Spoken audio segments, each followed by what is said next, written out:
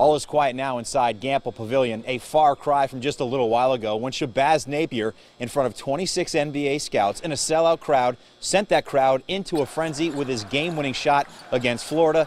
It was UConn's biggest win of the year. You know, I'm glad that the ball got touched with on a rebound to give myself a second chance, because I don't think I would have been able to live with that miss that I took. It was terrible.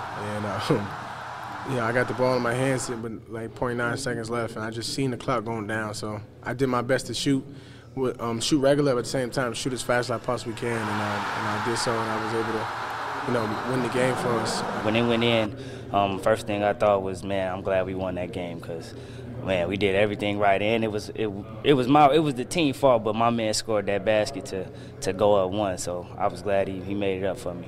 I feel like he's the best player in the country. He just has so much heart and so much drive and will, and he wanted to win that game so bad, so he was not letting his team walk away with the L. He got so much heart, and hopefully America start looking at him as that, man. He got so much heart. I love the kid to death, and one of the big-time players that ever walk on and put this jersey on and ever walk on that court again.